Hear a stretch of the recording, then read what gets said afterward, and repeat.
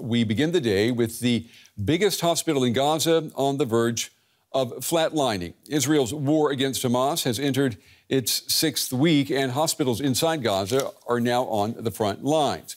Unprecedented Israeli rocket attacks have forced tens of thousands to flee their homes. With nowhere to go, many are sheltering inside hospitals, and that includes the Shifa Hospital, the largest inside the Gaza Strip. Doctors have described the situation inside as catastrophic. With no power, patients are reportedly dying. Surgery is taking place under the light of cell phones. Outside, Israel says that its soldiers have reached the gates of Shifa. We have more in this report. Stitching up a head wound by the light of a mobile phone.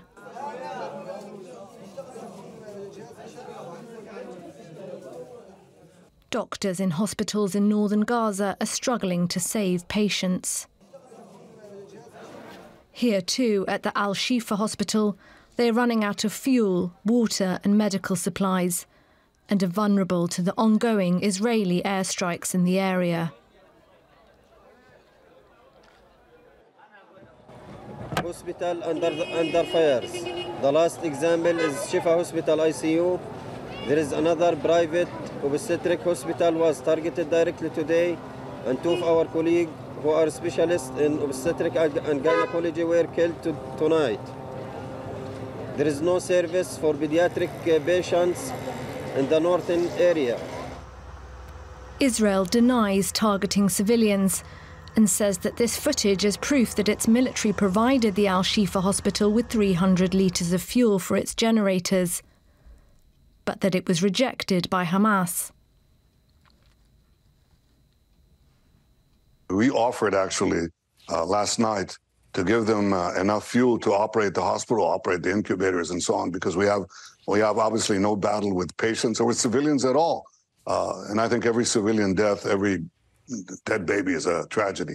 But that tragedy should be placed squarely at the responsibility of Hamas, that is keeping its military installations inside hospitals, its command posts inside hospitals, inside schools, inside UNRWA, UN facilities, and so on. The director of Shifa has denied rejecting the fuel, which he says would not have been enough to power the hospital's generators for even 1 hour.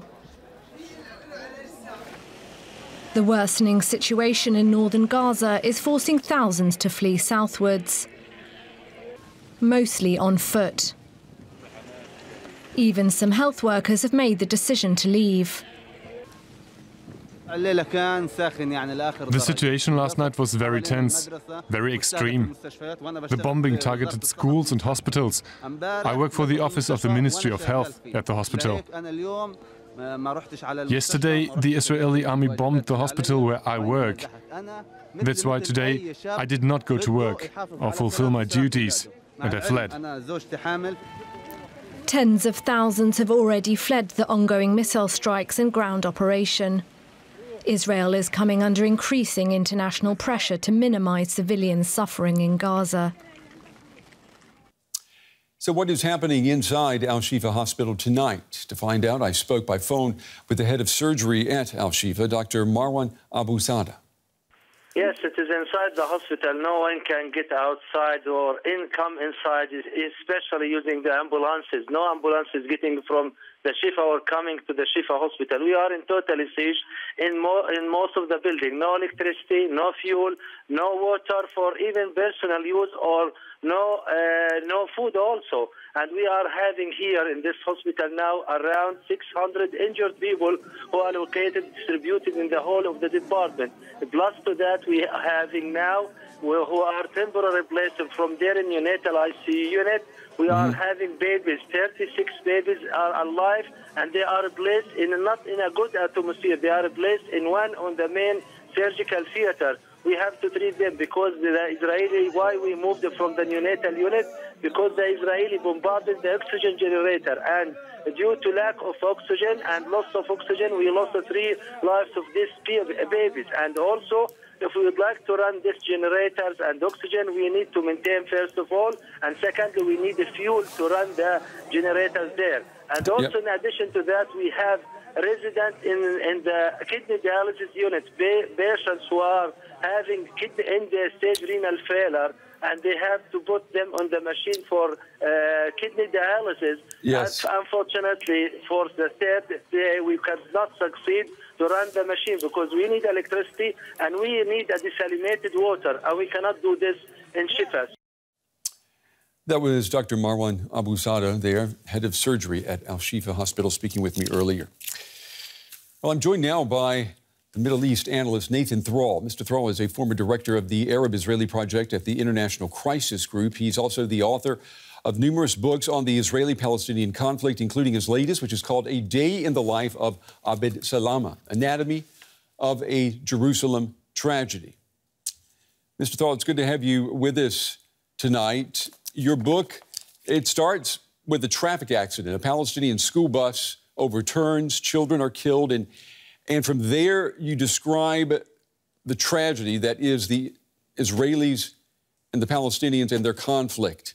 What goes through your mind when you see the images of these hospitals in Gaza now, places of healing that are now places of suffering and death? You know, I've never felt this much despair over the future of Israel-Palestine. This is on a scale that we have not seen before, and it is a horrific tragedy. I mean, the amount of death, the amount of civilian death, 74% of those killed in Gaza now are women, children, and the elderly. And we need to find a way to stop this immediately. I want to let our viewers know you are a Jewish American. You've lived in the U.S. You now live in Jerusalem. October 7th, the terror attacks of that day, did they change your perception of where it is that you live right now? Absolutely. I mean, you know, I think that the consequences of October 7th and this war for both societies cannot be overstated. This is going to be a decades-long effect of this war on both societies. And for the first time in my life, you know, I can imagine civil-on-civil conflict. I can imagine this spreading easily to the West Bank. We have a huge surge of violence, of settler violence in the West Bank. Over 1,000 Palestinians have been displaced just since October 7th. What we're seeing right now is really something we have never seen before in Israel-Palestine. Mm-hmm. And what you're describing there, what you fear could happen, that would be a victory for Hamas, wouldn't it? The leaders of Hamas have said that one goal of the October 7th terror attacks was to create a permanent state of war for Israel.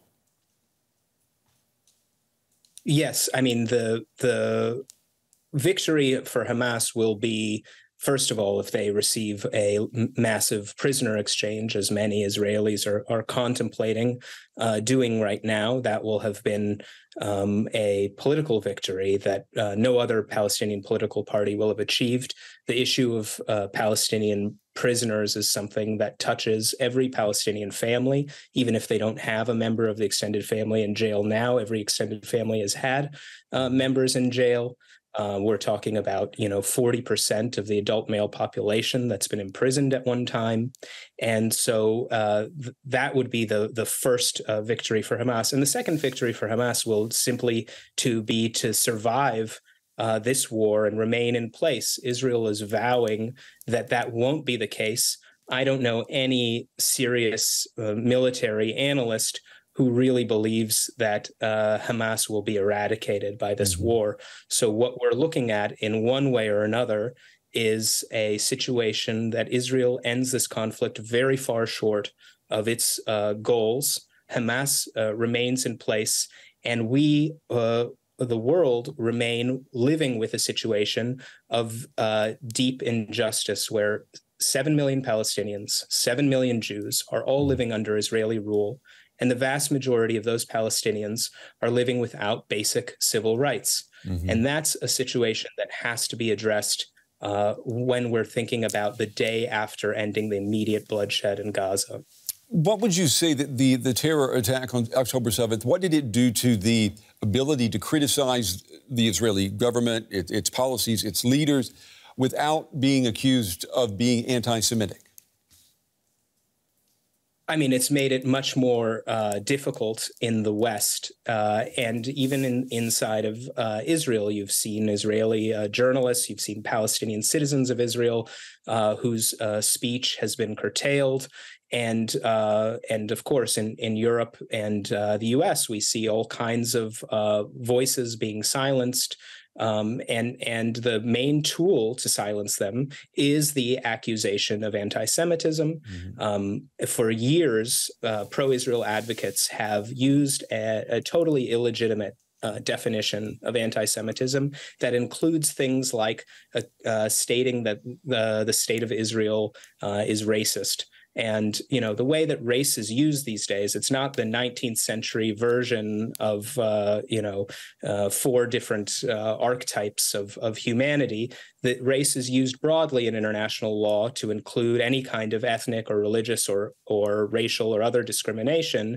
And that kind of discrimination plainly is practiced by the state of Israel. But you're not allowed to say that without falling in violation of the so-called IHRA definition of anti-Semitism, which is the International Holocaust Remembrance Association's definition. And that definition has been spread across Europe and the United States and made it very, very difficult to speak honestly about what Israel is doing against Palestinians, the fact that it is a form of ethnic domination that is at its core discriminatory.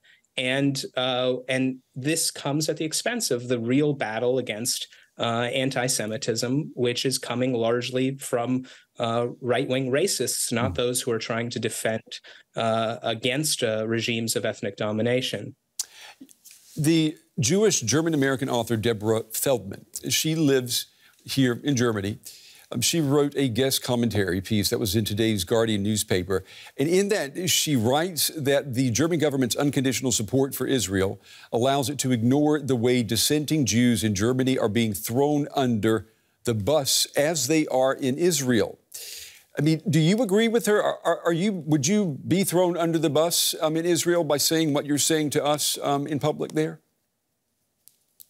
Well, I mean, we don't need to go to hypotheticals. We can see that Palestinian citizens of Israel were arrested just a few days ago, including former members of the Knesset, the parliament, for attempting to hold a peaceful demonstration against calling for a ceasefire in Gaza. And we see that, you know, an ultra-Orthodox Jewish journalist, Israel Frey, was attacked at his home merely for reciting a prayer for the dead in Gaza, the innocent dead in Gaza.